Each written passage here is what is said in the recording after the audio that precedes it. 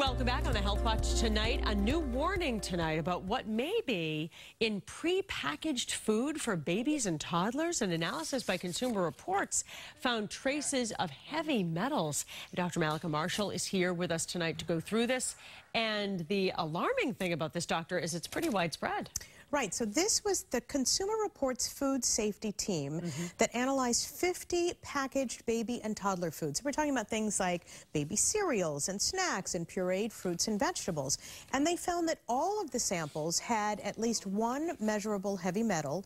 Two-thirds of them had concerning levels of at least one heavy metal.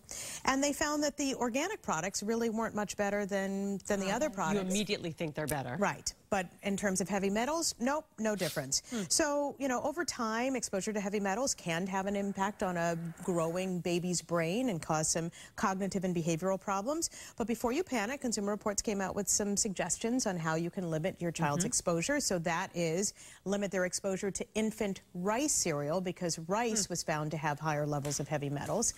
Limit packaged foods for your kids, and you know, limit fruit juices, because some fruit juices have been found to have heavy metals, and we know that they're just full of sugar. One more thing to sort of just keep your eye on, right, out there. Maybe make some of your own food.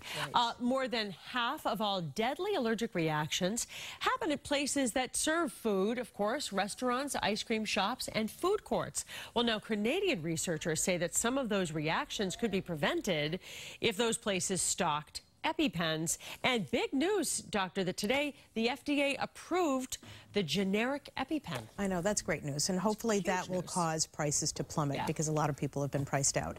So this was researchers that actually trained security guards and staff at 2 restaurants at a shopping mall in a city in Canada. And then they made those, they're called epinephrine auto-injectors, or essentially EpiPens available at central locations in the mall.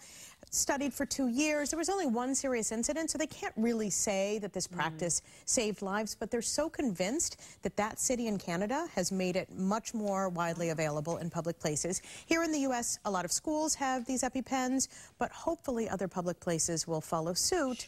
There's a cost involved. You've got to train people how to use them, but as you can imagine, if you're a parent with a child with these allergies, you want help to be immediately available. So many waiters make sure they know the Heimlich maneuver for obvious reasons for choking. It would only make sense if you're serving seafood or different kinds of food.